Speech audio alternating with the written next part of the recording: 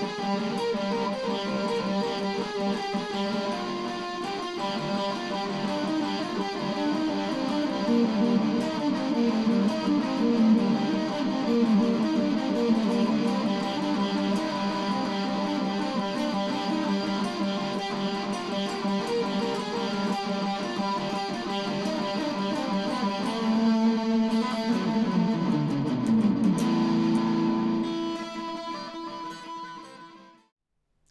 everyone, welcome back to the channel. So the last video that I did was an unboxing and first impressions of the Seymour Duncan Vapor Trail delay pedal.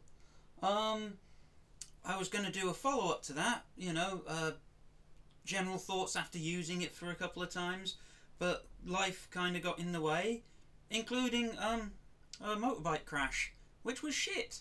And I just got the message today that it's a complete write-off, so yay? No, the other one. Boo! Anyway, yeah, so obviously couldn't really go around like lugging equipment about and recording videos when I couldn't really lift a guitar. Anyway, generally doing alright now, so I thought might as well give you some thoughts on the pedal now that I've used it a couple of times in rehearsals and I've played around with it a bit and worked out the sound that I like.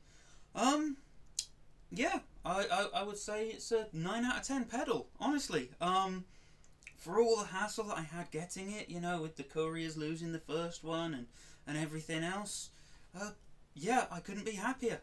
Check it out. That's the settings that I like to use. You'll notice that there's a couple of extra little control knobs on top. These are for the rate and depth of the chorus effect that's added to the delayed signal. It's a lot like an MXR carbon copy, but instead of having to just trim pots inside the pedal, it's all on the top, so you can adjust it for however you like. I've got to admit, I just have both controls set at about midday, and it sounds great. The amount of shimmer and sparkle that the modulation effect adds it takes it to an absolutely next level. I can't speak highly enough of the sounds that come from it. You know, it feels solid underfoot. It's got a nice satisfying clickety click, and in case you haven't seen the previous video, it tells you how fast your delay is. Yeah, I think that's pretty neat actually. It's a good little visual feedback to sort of, obviously you can't pin it precisely to the speed of the track that you're playing to, but then if you wanted to do that you'd use a digital delay.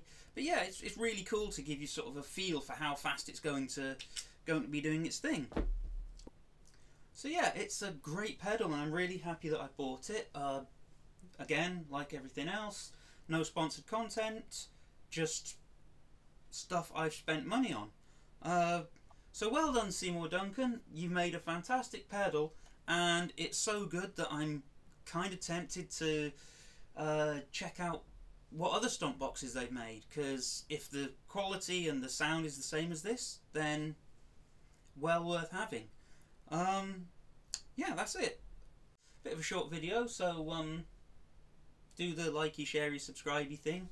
Please subscribe. I want to get like more than just, you know, my other half and the odd drunk person watching this.